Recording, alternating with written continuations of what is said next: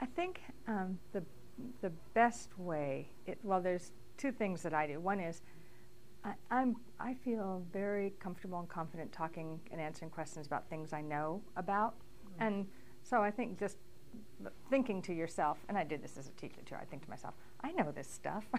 I know it. I can talk about it. I'm not afraid. People ask questions. Mm-hmm. And the other is, if people also completely understand if you don't know the answer to something. So I'm found it very easy to just say, I don't know.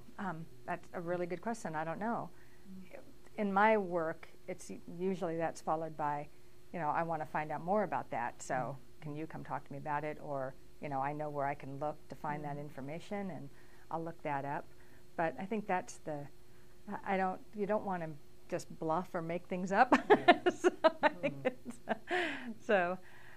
But if you know what the subject is that you're talking about, a question and answer period can be fine. It can be mm-hmm. fun. Even. I don't. It's also I think I can be. Though people might disagree with this, but I think that humor part of it is really good in a question and answer too. Mm-hmm. And I'm usually pretty good about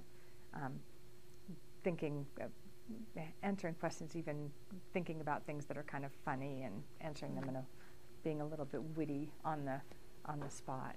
So. What about hostile questions?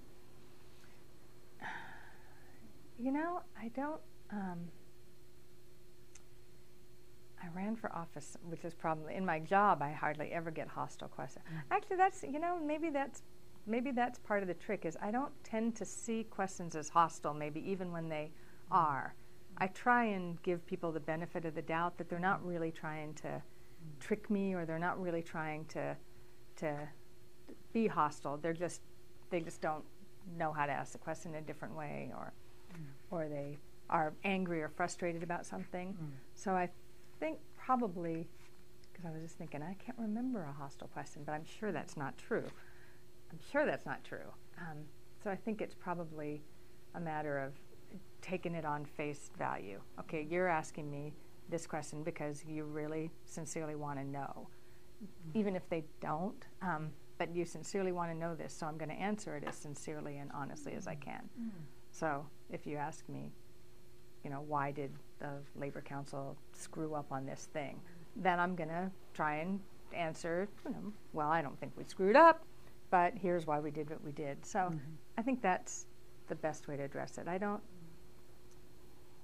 I like to think that if somebody asked a really inappropriate question, that I could say, that's a really inappropriate question, I'm just not going to answer it. I don't know if that's happened to me. But I think the key is to not be defensive, but just assume the person's asking a question because they genuinely want to know, and answer it in that spirit. Professionally. Right. Yeah. Professionally and with kindness and compassion and the facts. I guess I'm a big. I think if you're direct and honest. So, but I'm not. Yeah.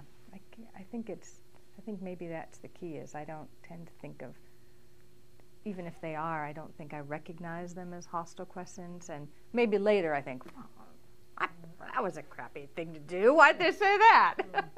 But I think at the time, and I think that's probably, you're buoyed when you're public speaking. I mean, you are. You've got your own endorphins flowing there. So you are buoyed. And, the anxiety, I'm sure, can help with that, can help you feel more. So I think that's the key, is probably not to see it as hostile, but just to see it as not the way you'd word it, but a genuine question that needs to be answered in a genuine way.